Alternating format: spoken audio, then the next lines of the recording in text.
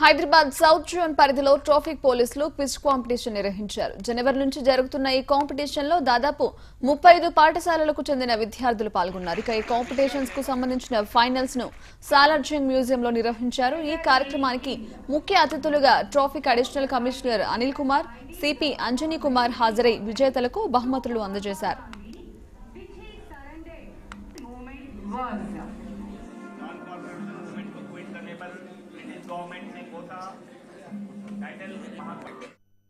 Traffic branch తరఫు నుంచి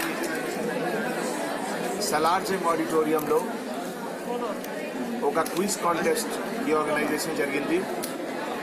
ఈ ప్రోగ్రాంలో సౌత్ జోన్ తరఫు నుంచి almost 35 schools, more than 500 students ఈ క్విజ్ కాంటెస్ట్లో పార్టిసిపేట్ చేశారు.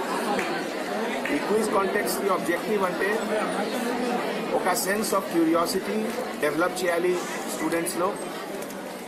తర్వాత ప్రస్తుతం హైదరాబాద్ సిటీ పోలీస్ తరఫు నుంచి ప్రతి జోన్లో ట్రాఫిక్ సేఫ్టీ గురించి ట్రాఫిక్ అవేర్నెస్ ప్రోగ్రామ్